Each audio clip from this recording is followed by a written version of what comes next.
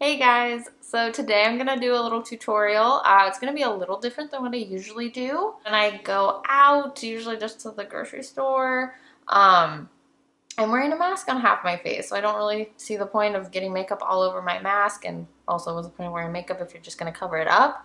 But what I have been doing the last couple of weeks, just because I miss wearing makeup so much, I've been wearing it on the top half of my face and kind of like matching it with my mask, or just trying to have fun with it, because you gotta wear a mask, might as well have fun with it.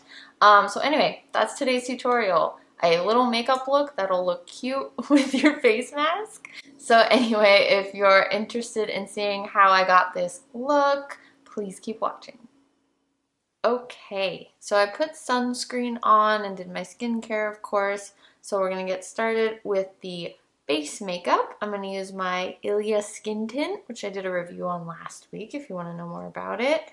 Usually I use a couple drops. I'm just gonna use one drop today though, because I'm only putting it on like the top half of my face.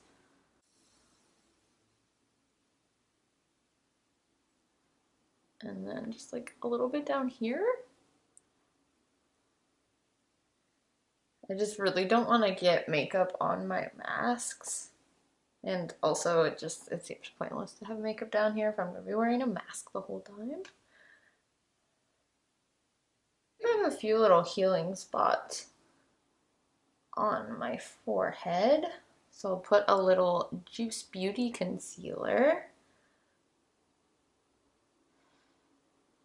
I found this to be a really good addition to the Ilia skin tint. It really gives me a little bit extra coverage while keeping the finish looking very, very natural and glowy. Next up is eyebrows. I'm gonna do what I normally do. I'm gonna go in with my eye kohl by Fat in the Moon, and then this little elf eyebrow brush. I'm just gonna draw them in, and then I'm gonna put some clear brow gel on top of them. Okay, and onto the eyes. I'm pretty much done at this point. This is the last step. I am going to be using two of the Glossier Skywashes. Since these are so quick and easy to use, I've been having a lot of fun with them. I've been using them a lot. So much so that I actually bought another color, which is Lawn, because I've just been enjoying doing my eye makeup a lot more recently, because it's really the only makeup you can see. So I've been trying to work with more bright colors just to have some more fun, honestly.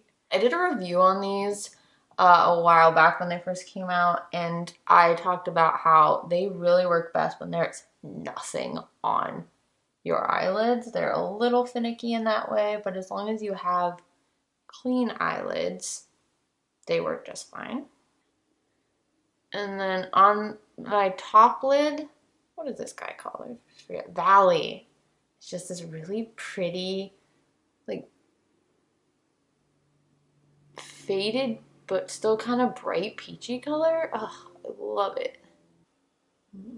And usually I like to put on 2 layers of this color, but I'm going to wait and let it dry in between layers because it works better that way.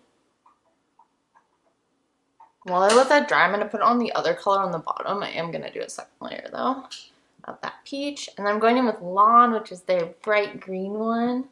Definitely have seen this color the most in reviews and tutorials because everyone's just so intrigued by it.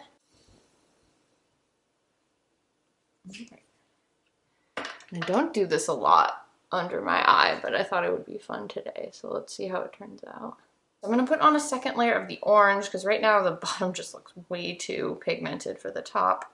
Okay, now it's mascara time. So I'm just going to curl my lashes real quick, and I'm going to put on the Milk Makeup Kush mascara. I really like this mascara. I don't like the brush though. It's just a little too thick. I find it kind of makes my eyelashes clumpy, so I don't know. It was the Sephora birthday gift, so I'm not going to like return it or anything. I don't even know if you can. I'm just going to use it. I just go in with my Glossier mascara, which honestly is pretty dried out, but I really like the brush, so I just use the brush as basically a lash comb. And then I move some of the product on my bottom lashes. This is the finished look, basically. It feels weird to have makeup only on part of my face. If I was doing a normal tutorial, I would put some blush and bronzer on.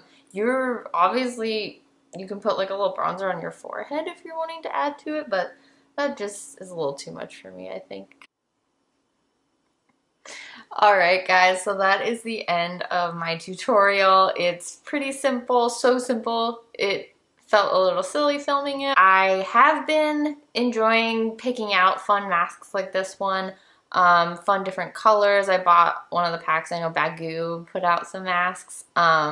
Just picking out masks that are cute, that'll go well with my outfits, because why not? Like I said before, you gotta wear a mask anyway, so you might as well have a little bit of fun with it. I will link this mask down below if you're interested in it. I think the colors, the black and white's out, but there's another color with this print. The person I bought it from, they have matching scrunchies. I don't know if you can see that, but I bought a matching scrunchie as well. Just, again, having some fun with it. So anyway, I'll link this down below if you're interested.